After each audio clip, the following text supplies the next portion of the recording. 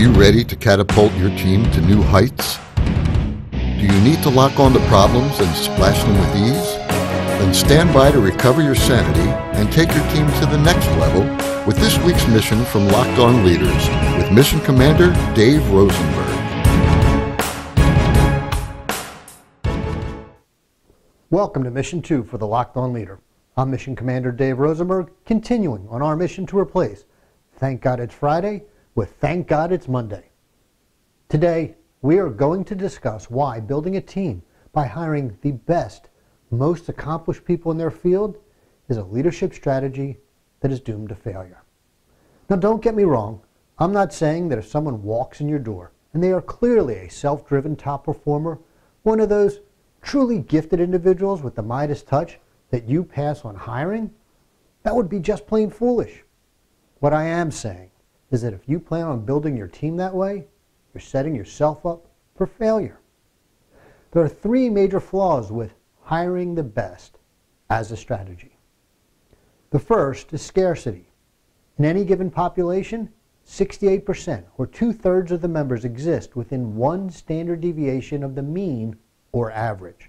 Now, without getting into a lengthy and boring conversation about statistics, and my apologies to any statisticians and actuaries that enjoy that sort of thing, this means that 2 out of every 3 job applicants hover around average, with 1/3 slightly better than average and 1/3 slightly below average.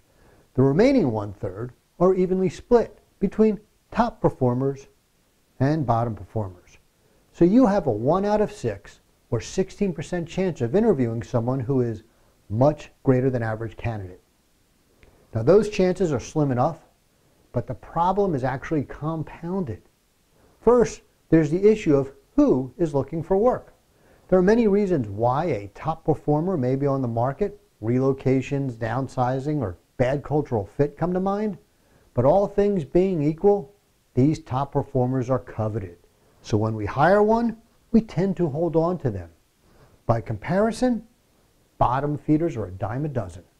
So this skews the odds against having a top performer walk in your door. Then there's the problem of identifying top performers.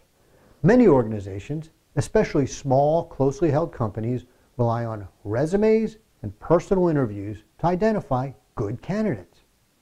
In my September 2017 blog, Why Resumes Should Be the Last Thing You Consider When Hiring, I detail what I consider the only 2 useful pieces of information to get from a resume: hard skills and a pattern of employment. And while hard skills may be useful if you are hiring for a technical position that requires time to achieve competency, such as engineering, software coding, accounting, etc., if you are looking for someone with soft skills, resumes don't really help. To determine a candidate's soft skills, there is a tendency to rely on references from past supervisors.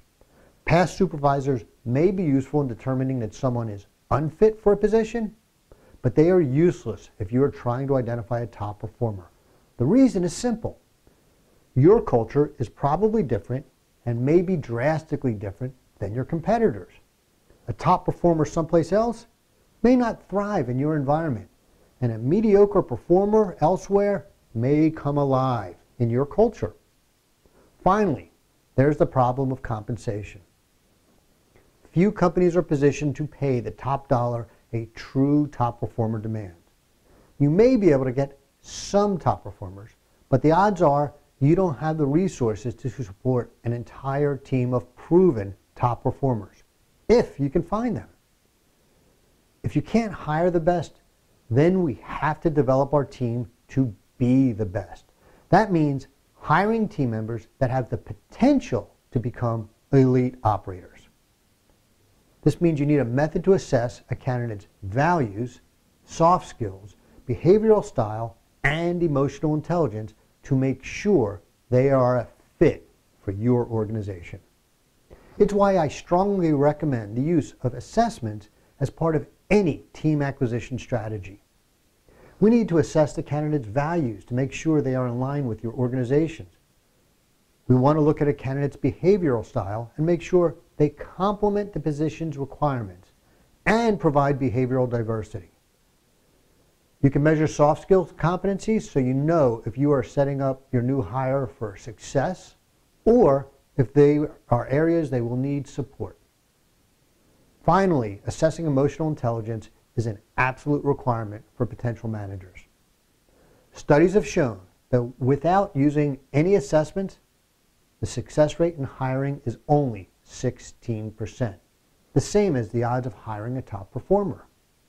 But by using 3 or more assessments, you can achieve a 90% success rate.